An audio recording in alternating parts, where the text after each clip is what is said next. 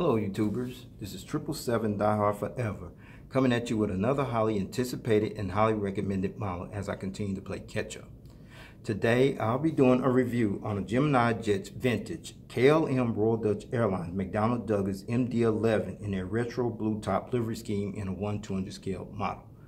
I purchased this model from Waffle Collectibles and their website address is www.wafflecollectibles.com. But first, before I go into details about this particular vintage aircraft model, please allow me to share some information about the history of KLM Royal Dutch Airlines and how they actually came about and still operating strongly after over 100 plus years, please. KLM Royal Dutch Airlines is a Dutch-based airline that was founded on October 7, 1919 as one of the first commercial airline companies and officially commenced operations on May 17, 1920. With the airline's first inaugural flight was from London Croydon Airport to Amsterdam using a leased aircraft transport and travel the Havilland DH-16 commercial biplane. KLM Royal Dutch Airlines is currently the world's oldest operating airline based on foundation date and still continues to operate under its original name when the airline was first formed on October 7, 1919. Then fast forward 100 years later on October 7, 2019. And that's when KLM Royal Dutch Airlines celebrated their centennial anniversary by achieving this prestigious honor of still operating as the world's oldest operating airline that still continues to operate under their original name, becoming the very first airline to reach this prestigious milestone in the history of aviation to do so. The acronym for KLM stands for Koninklijke Luchtvaart Maatschappij, which actually means Royal Aviation Society. KLM Royal Dutch Airlines is the national flag carrier airline for the country of the Netherlands, as well as the country's largest operating airline based on fleet size as well as destinations served. Whereas the headquarters of KLM Royal Dutch Airlines is located in Amstelveen, which is actually a suburban part of the metropolitan area of Amsterdam, while the airline's main hub and base of operations is located on the grounds of Amsterdam Airport Schiphol, which is located approximately 5.6 miles southwest of the city center of Amsterdam, that's located in the municipality of Haarlemmermeer, which is a province of North Holland. As of February 2022, or at the time of this video review posting, KLM Royal Dutch Airlines currently operates scheduled passenger and cargo services to approximately 145 destinations worldwide in 70 countries across 5 inhabited continents, from the airline's major hub at Amsterdam Airport Schiphol, with a fleet of 145 aircraft with no unfulfilled orders pending on this particular aircraft type, as this aircraft is no longer operating in KLM's fleet. Also, as of February 2022, or at the time of this video review posted, KLM Royal Dutch Airlines is one of 59 airlines in the world of aviation that currently operates as a certified 4-star airline carrier according to the international airline review firm Skytrax magazine. All right, everyone. Let's take a look at the front of the box here. You see the engraved gold Gemini 200 decal, the KLM logo, the KLM Royal Dutch Airlines deal, the computer generated picture of aircraft. You see the 100 years of aviation decal down at the lower part of the box. You see the De Havilland DH-16, that was their first plane, and then the current one, that's the 787-10. Then you see the aircraft type, McDonnell Douglas MD11, as well as the 1/200 scale die-cast aircraft model information, as well as the item number information you see at the front of the box. Now you're looking at the back of the box, and what you see is the engraved gold Gemini 200 decal, some more information about Gemini Jets, the Boeing official license product decal, as well as Gemini Jets social media page you see there as well. You can pause and read that information if you like, but in the meantime, I'm going to keep this moving, all right? All right, now you're looking at the top of the box, and what you see is the engraved gold Gemini 200 decal, the adult collectible model and warranty information, as well as the item number information you see at the top of the box. Now you look at the bottom of the box, sorry about that, the bottom of the box, and all you see is the engraved gold Gemini 200 decal. All right, now you're looking at the left side of the box, and what you see is the engraved gold Gemini 200 decal, the 1/200 scale die-cast model information, the item number information, the computer generated picture of the aircraft, the 100 years of aviation decal and the KLM logo, and the aircraft type you see on the left side of the box. Now you're looking at the right side of the box. It's pretty much the same information on the left side of the box I just showed you a while ago, okay? Now you're looking at the metal model stand that came with the actual model. And the black pattern you see up here, folks, the sole purpose of that black pattern, everyone, is not only this pattern protection model, it also prevents it from being damaged or scratched when you put your aircraft model on this particular model stand. All right, now you're looking at this plastic bag, and what you see in this plastic bag are the actual gear replacement doors for this particular aircraft model, featuring the two little toothpicks for these gear replacement doors. Please stay tuned as I go into details for the sole purpose of these gear replacement doors for this particular aircraft model. All right, with all that information out of the way about the history of KLM Royal Dutch Airlines and how they actually came about and still operating strongly after 100 plus years, plus all the details are here at the front of the box, as well as the information at the back of the box, plus the actual model stand, plus the gear replacement doors inside this plastic bag, featuring the two little toothpicks for these gear replacement doors. And with no further ado, everyone, here is the actual model out of the packaging. Let's check it out. There it is, everyone. The Gemini Jets Vintage KLM Royal Dutch Airlines McDonnell Douglas MD11 Jetliner aircraft in a 1/200 scale model in their retro blue top livery scheme in a 1/200 scale model. All right, allow me to share some information about the KLM Royal Dutch Airlines McDonnell Douglas MD11 Jetliner aircraft and how it became a part of their fleet and why it's no longer a part of their fleet, okay? KLM Royal Dutch Airlines became the third European operator, as well as the 11th airline overall after launch customer Finnair, American Airlines, Korean Air, Swissair, Thai Airways International, Varig, LTU International Airways, Garuda Indonesia, Delta Airlines, and China Airlines respectively that acquired this iconic jetliner aircraft, as KLM Royal Dutch Airlines took delivery of their very first McDonnell Douglas MD11 jetliner aircraft, which bears the registration ship number PH-KCA, which happened, no, not this one, on December 7, 1993, and took delivery of their last McDonnell Douglas MD11 jetliner aircraft, which bears the registration ship number PH-KCI, on August 21, 1998. KLM Royal Dutch Airlines previously registered and operated as many as 10 of these iconic jetlines in their fleet. And now, as of February 2022, or at the time of this video review posting, this aircraft is no longer operating in KLM's fleet, as the last passenger revenue service flight for this particular aircraft actually took place on October 26, 2014, when it departed Montreal Pierre Elliott Trudeau International Airport in Montreal, Quebec, Canada, and made its final maiden flight back to Amsterdam Airport Schiphol in Amsterdam as KLM flight KL672, whereas the commemorative farewell flights on this aircraft took place on November 11, 2014, as the commemorative farewell flights operated as KLM Flight 9895, Flight 9897, and Flight 9899 respectively, as KLM Royal Dutch Airlines became the last passenger operator of this particular aircraft type, the McDonnell Douglas MD11 jetliner aircraft. And after seeing the KLM fleet for 21, and after serving the KLM fleet for 21 years as one of the airline's official jetliners for the Amsterdam-based airline, the KLM Royal Dutch Airlines McDonnell Douglas MD11 jetliner aircraft officially flew off into the aviation sunset, as this aircraft has since been replaced with the Airbus A330-300s, the Boeing 777-200ERs, as well as the Boeing 787-9s, which entered the KLM fleet in 2012, 2003, and 2015, respectively. Now let's talk about the livery scheme on this aircraft. This was the previous livery scheme of KLM Royal Dutch Airlines, which was actually called the Blue Top Livery Scheme, which was actually introduced sometime in 1972, which succeeded the airline's previous White Top Livery Scheme, as KLM Royal Dutch Airlines supported this livery scheme for 30 years up until the Amsterdam-based airline unveiled an updated version of their Blue Top Livery Scheme, which was unveiled in December 2002. All right, everyone, with all that information I weigh about this aircraft, plus the livery scheme you see on this aircraft, with no further ado, let's get down to the nitty-gritty and allow me to show you all the details on this aircraft model. Shall we? Let's check out and let us begin. All right, now you're looking at the front of the aircraft here on the port/left side. We're going to start at the front nose gears, the front of it, Here, the nose gear struts, the nose gear door featuring the partial registered ship number on the nose gear door. You see the pewter tubes and the static ports, the radon nose cone, the windshield wipers, as well as the cockpit windows. Please stay tuned as I give you a better visual view of those visual details later on the model review. But underneath the cockpit windows and right by the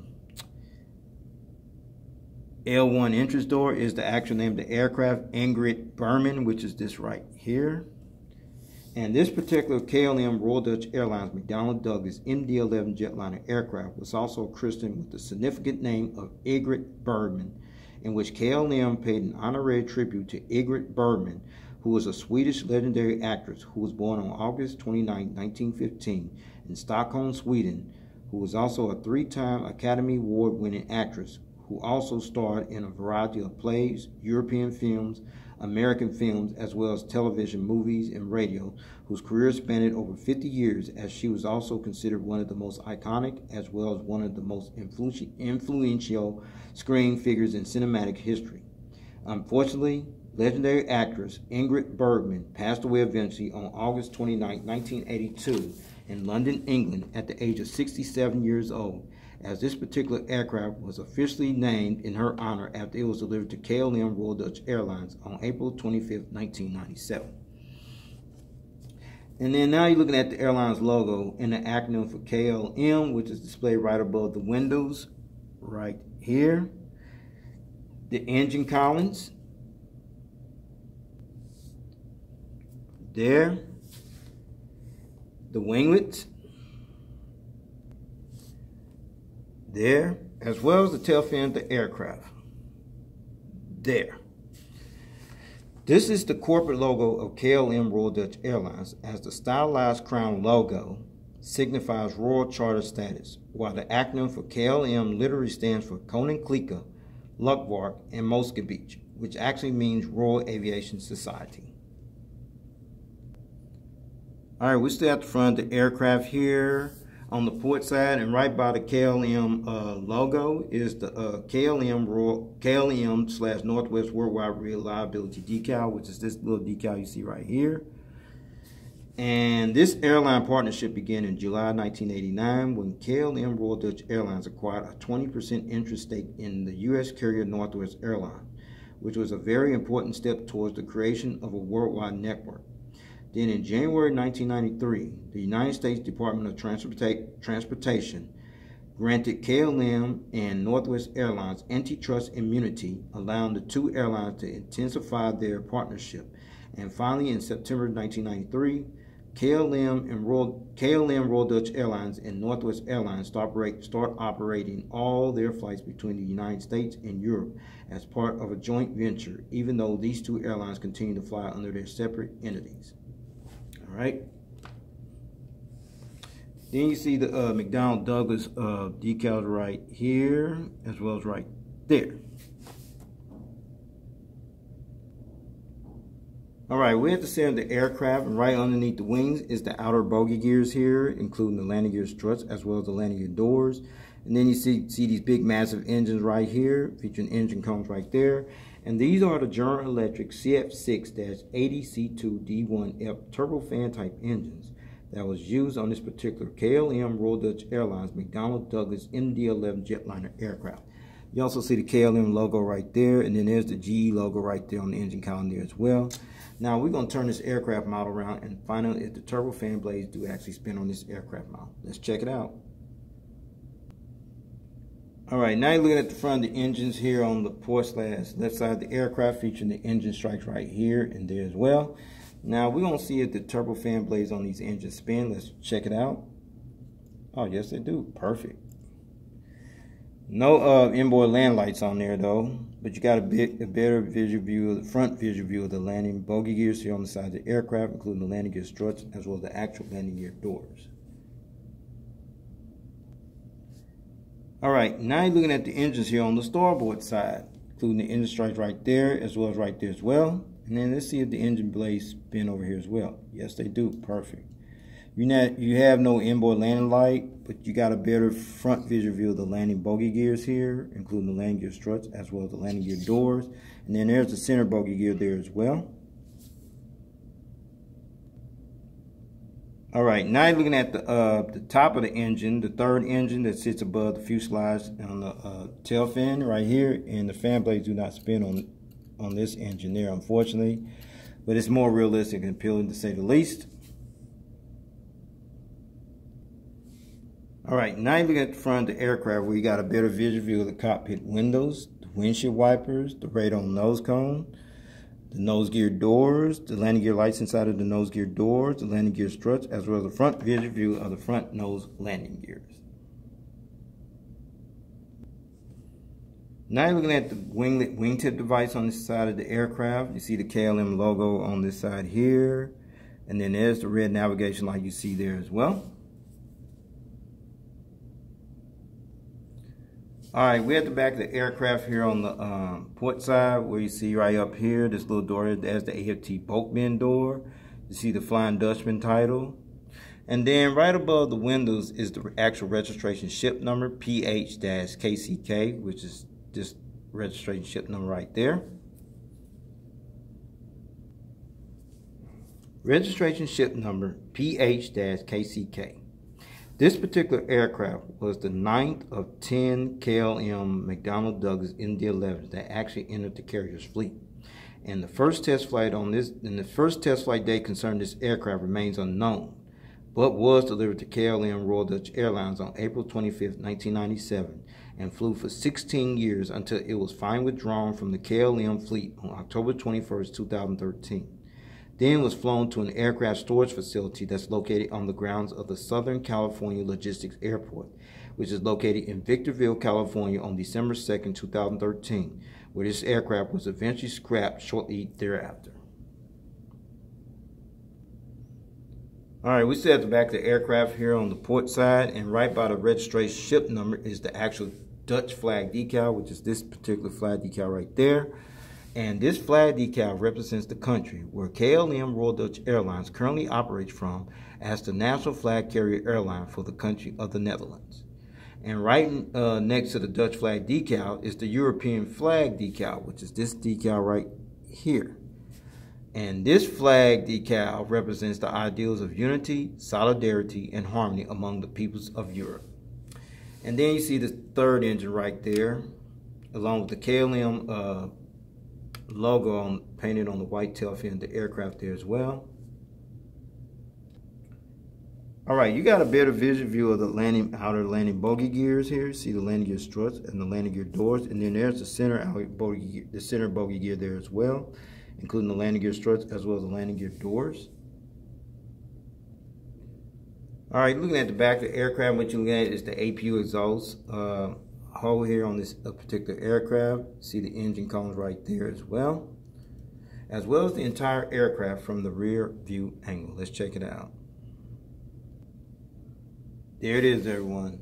The vintage KLM Royal Dutch Airlines McDonnell Douglas MD11 Jetliner aircraft from the rear view angle. All right, now you're looking at the front of the aircraft here on the starboard / right side of the aircraft, where you see the front nose landing gears right here, the landing gear struts, the landing gear door featuring the partial registration ship number on that landing gear door. See the pitot tubes and the static ports, the radar nose cone, the windshield wipers, the cockpit window, the name of the aircraft, Egret Bergman. See the KLM title and the logo, the Northwest and KLM reliability decal, the Royal Dutch Airlines title, as well as the front cargo container loading door you see there as well. All right, now you're looking at the center of the aircraft, and what you're looking at is the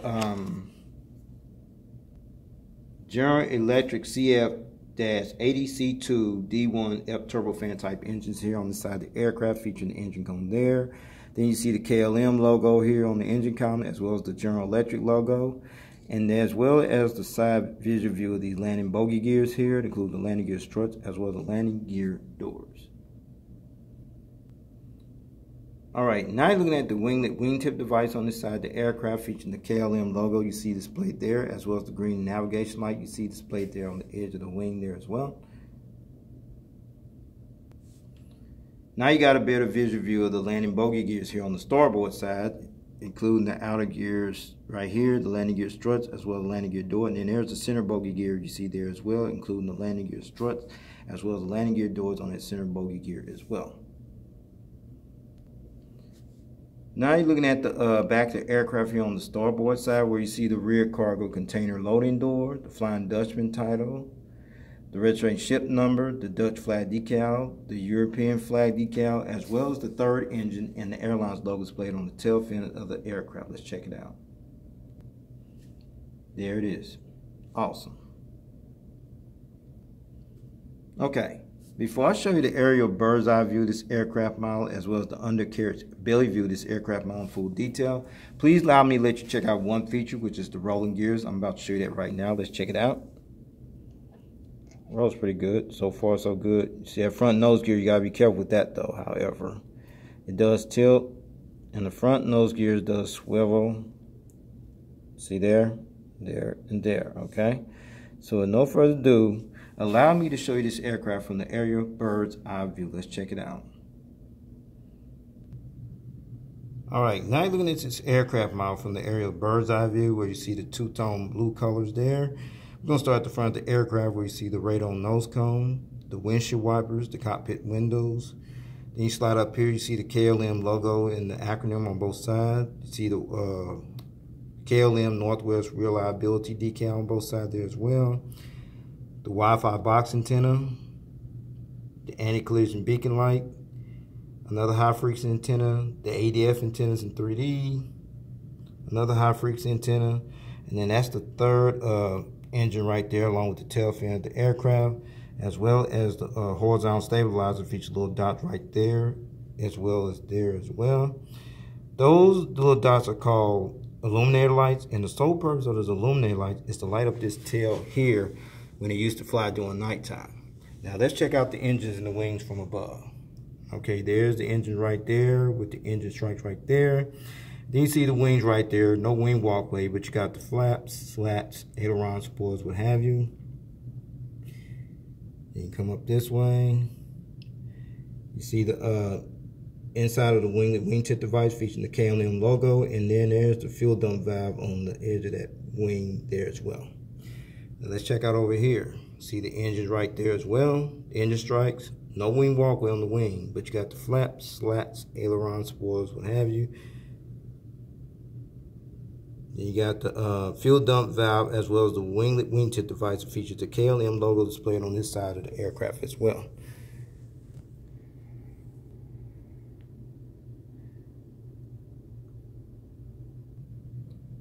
All right, now you're looking at the aircraft from the undercarriage belly view. We're going to start at the front. You see the radome nose cone, the crew escape hatch door, the front nose gear door, and the front nose landing gear. Another high frequency antenna, sleek up this way, the Gemini Jets logo, the hole where the stand goes in at. There's the center bogey gear right there.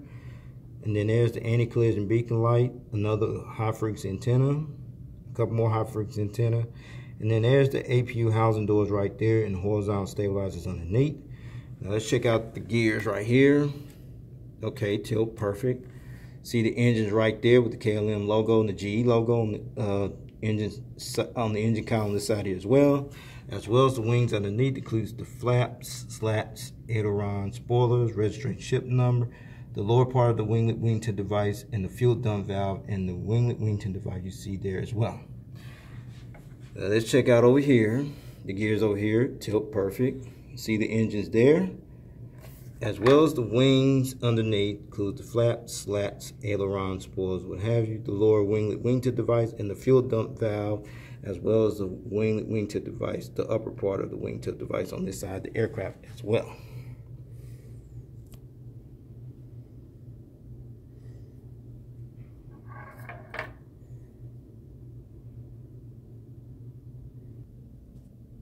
Alright, since I show you the aerial bird's eye view of this aircraft model, as well as the undercarriage belly view of this aircraft model in full detail, now I'm going to put it on that nice little model stand that I showed you earlier that came with the model.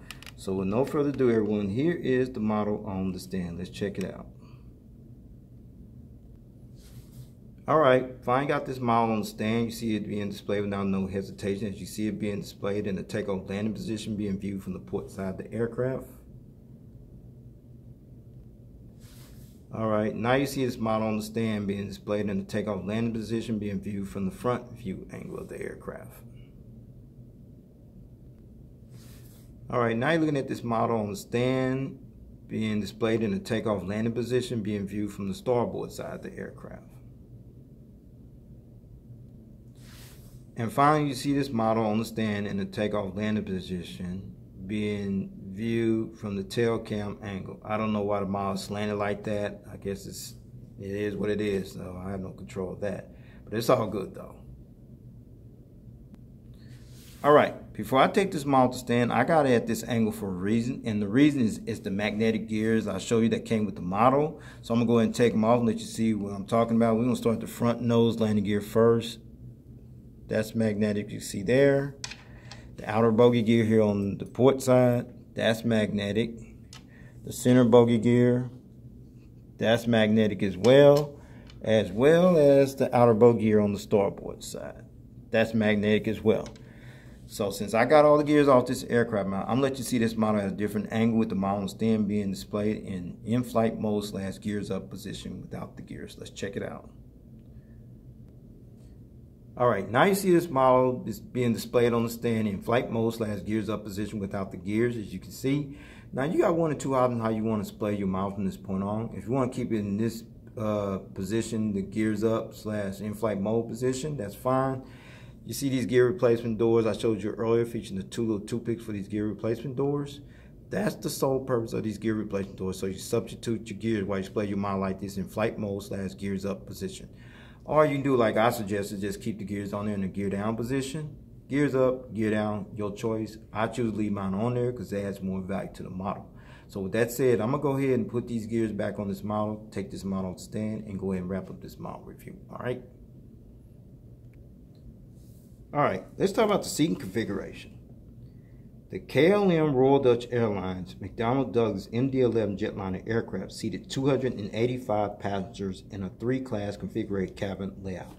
Here's the breakdown, everyone, from rows 1 to 6, which will be from here to about right here. You had 24 world business class seats, rows 7 to 11, which will be from here to about right here. You had 38 comfort economy class seats in rows 12 to 40, which will be from here, about right here, all the way back to the rear of the aircraft. You had additional 223 economy class seats, which brought the total of 285 seats. And finally, from 1993 up until 2014, KLM Royal Dutch Airlines previously employed their McDonnell Douglas MD11s on routes from the airline's hub in Amsterdam to worldwide destinations such as Aruba, Beirut, Lebanon, Caracal, Delhi, India, Daman, Saudi Arabia, Damascus, Syria, Helsinki, Finland, Los Angeles, California, Lyon, France, Manchester, England, Miami, Florida, Morocco, Montreal, Canada, Newark, New Jersey, St. Martin, San Francisco, California, Tel Aviv, Israel, Toronto, Ontario, Canada, Tripoli, Lebanon, and Vancouver, British Columbia, Canada. Those were the routes. Well, everyone, this will conclude this model review. I'd like to know if you got this model or you plan on getting this model, if you can find it. JC Wings does have one that just came out similar to this one. They got some other additional stuff on it. I passed on this one. This would do just fine for me right here. But if you can snatch this one, I highly recommend it, because it's really highly recommended and it's become hard to find as we speak.